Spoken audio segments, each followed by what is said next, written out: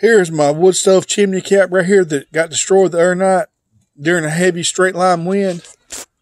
I was going to try to fix it, but the inside of it is ripped out, so I couldn't beat the bat out of it and fix it. It's all warped up. That's why I didn't go ahead and fix it and put it back on there.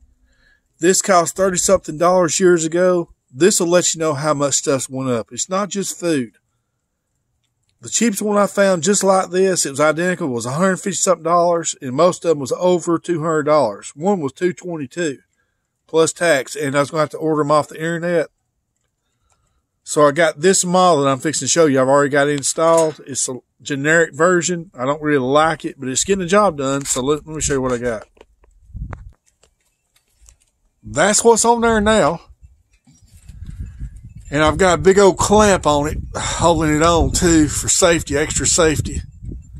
We got a fire going now, but it's red oak and it's burning so clean. It's down to coals right now. I got to throw some wood in there. That's why smoke ain't coming out.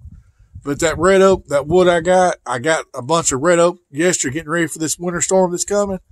And it is some of the best wood I've got this whole winter. I love any kind of oak though, or hickory or stuff like that. But this red oak, it smells so good. It's good to cook with too. Smoke stuff out. It's an underrated wood too for some kind of wood heat or cooking something on the grill outside to smoke something out. But you can see it's just a cheap model. It was right around $20 plus tax.